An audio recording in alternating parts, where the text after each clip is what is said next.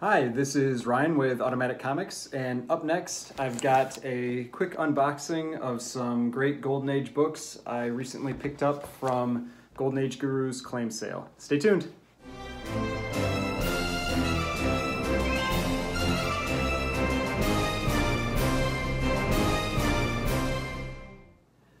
Alright, so before we get started, please remember to hit that like button and hit the subscribe button if you'd like to see more content like this. So I wasn't originally planning on filming this video right away, but the package came and it suffered a little damage in the mail, and because there are some fairly expensive and rare Golden Age books in here, I was a little concerned. So I didn't really want to set it aside and wait to open it. So I'm going to jump right into this one. Now I'm gonna open it from this side. I think it'll be a little easier. So if you aren't familiar with who the Golden Age Guru is, or Jeff is his name, he is a overstreet advisor for Golden Age books, and he often is on Comic Tom 101's channel talking about Golden Age books, showing different books from his collection. He's definitely an expert in that area. And I'm actually going to make another video as well, because he helped me out recently with a concern I had about a book I had purchased, and I had some questions about it, and he was great, got back to me and helped kind of calm my nerves on on that book. So, all right, I'll get into this, and then we'll get started.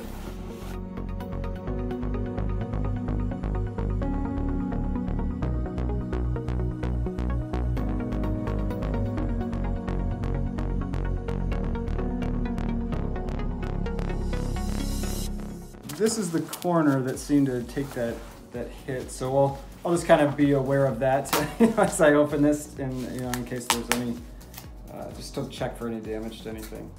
But I think I've mentioned his claim sales before. Actually, yes, because I had done an unboxing for a different book I had purchased on one of these sales, and it was the Tales to Astonish number 35, the first appearance of Ant-Man in costume. And his claim sales they're super fun to watch, because you often see books that you just will not normally come across. And so whenever he announces them on Instagram, I always kind of like to make a note of it, to remember to kind of go and check them out, because they're usually across a couple days at least. And so they're fun to watch, even if you just want to see some cool old books that you haven't seen before.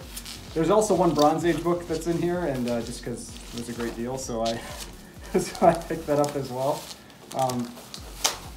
This is nice. So he's got them in Mylars, which is real nice. So it's I believe it's two graded books, and I think it was 3 raw books. So, but we'll confirm that when I get into these. So first is just the Bronze Age book. So this is Amazing Spider-Man number 123. It's a nice high grade. It's a 9.4 white pages copy. I'll take it out of the bag here. So it's a 9.4 white pages copy.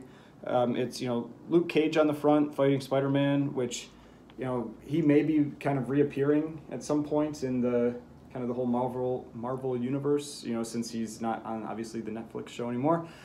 So I think these are good books to pick up, and also just any time early Bronze Age in a high grade like this with white pages, it's if the price is right, I'm happy to pick it up. So this was the first book, but the rest of the books that are the ones that I'm most interested in, because these are all the these Golden Age books that I picked up.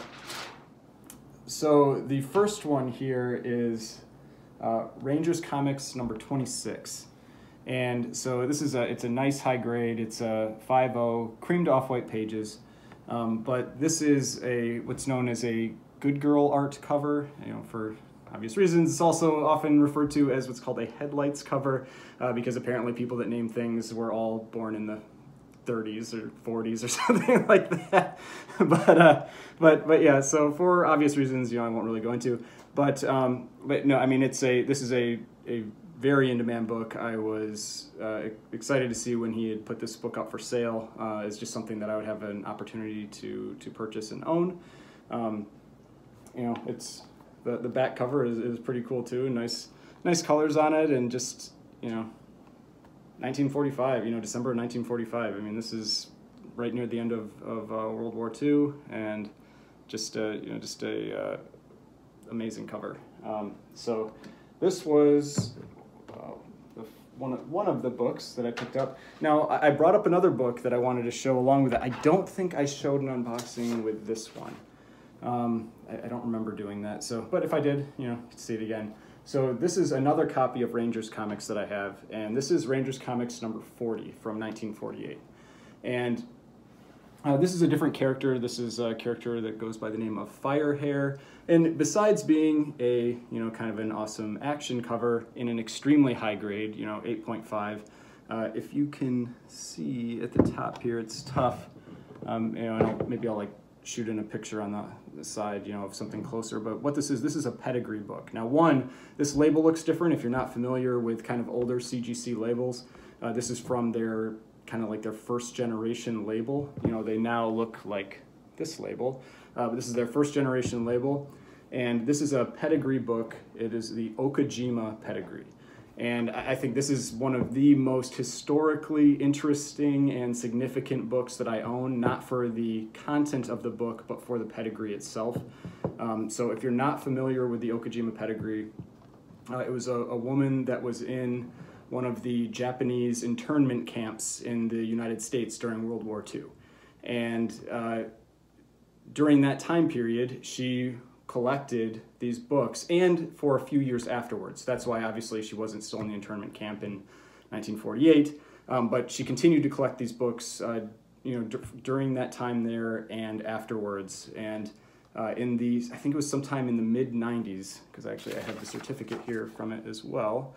So this was one of the books that was picked up by Heroes Comics, the owner of Heroes Comics, and so he got a set of these books, and was, you know, instrumental in getting the pedigree for them and all of that. And so she collected these books during that time. They were found basically in the mid-90s, I think, is when they decided to sell them, and they're in incredible condition. You know, this is obviously 8.5, and if I would guess if I cracked this out and pressed it and you know, regraded it, would probably come back higher, and it would probably move up to white pages instead of off-white to white, because it's generally known that the page quality was graded a little more harshly in this time, you know, for the early slabs. But I mean, this book is beautiful. The edges and the corners and the spine are just, I mean, they're incredible. The main damage is there's some to the upper corner up here, but I think that could be cleaned up pretty well. And, you know, just an incredible book, incredible history and just significance behind it.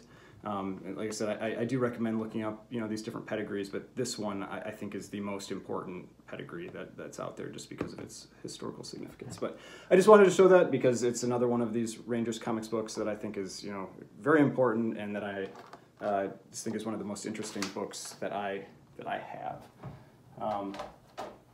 So now moving on to what should be the raw books, and just a quick thing, I don't see any damage in any of the corners to the slab, and so, you know, that's good news. So that you know, no damage to that one, because that is a great book. That is an expensive book, and I was a little worried when I saw that that damage to the corner of the box. So the next three books. So this is nice. They're all also inside of a, make sure. I put a new blade in here so it's really sharp. I don't want to accidentally cut through something. They're all inside of a Gemini mailer as well, so that ensures that they're very safe. And they also have, it's also put, you know, boards around them. So I'm just going to make sure I can get these all out safely.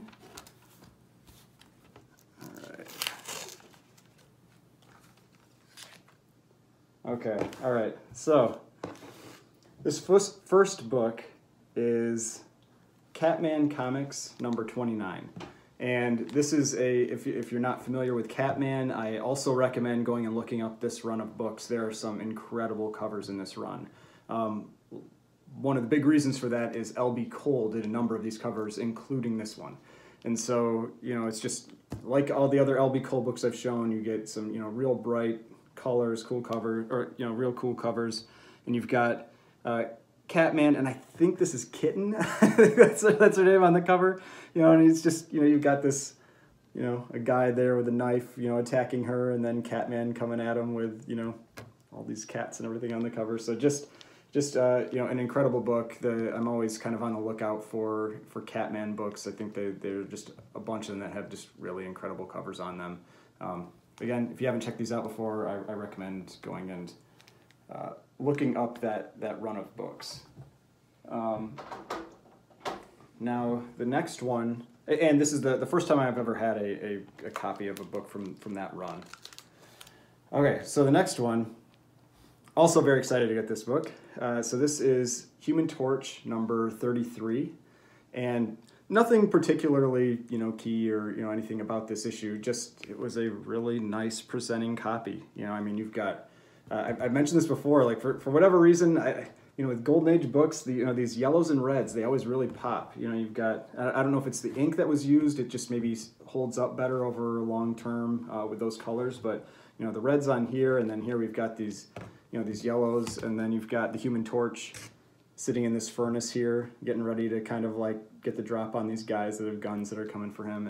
And so just some, a couple really, really nice Golden Age books that just present extremely well. I'm very happy to have those.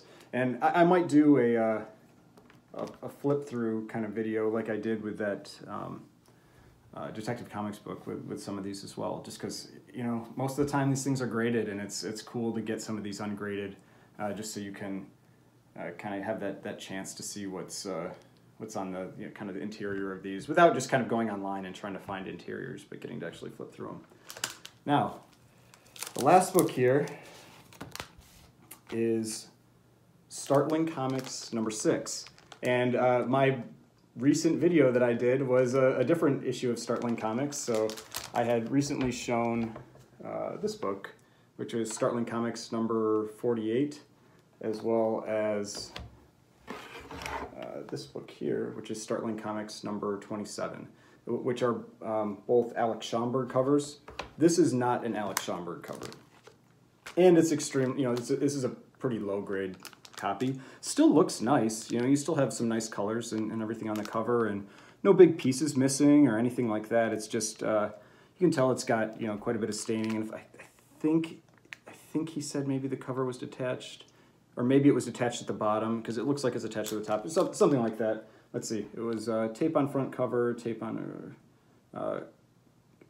it's centerfold detached. That's what it is. So yeah, it's not a high-grade book or anything like that, but still, it is a really early copy of or early book for Startling Comics. I'm trying to think when this would have been. I think it might be 1941 or 1942. I'll try to find that, and maybe I'll plug that in in the video as well.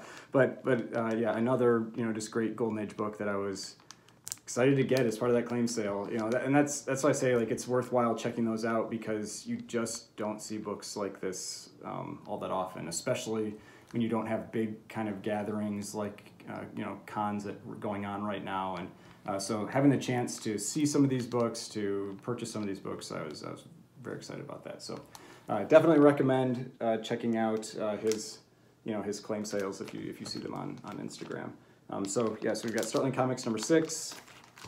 Human Torch number 33, Catman number 29, and Rangers Comics number 26. I won't bring up the Spider-Man. These are the main ones that I really wanted to show and I was interested in. Very happy that they're all safe, despite the the little bit of ding on the corner of the box. If you enjoyed this video, please hit that like button, hit the subscribe button if you'd like to see more content like this. Like I've mentioned, I love being able to show the Golden Age books and talk about those. I think there's just so much variety in them.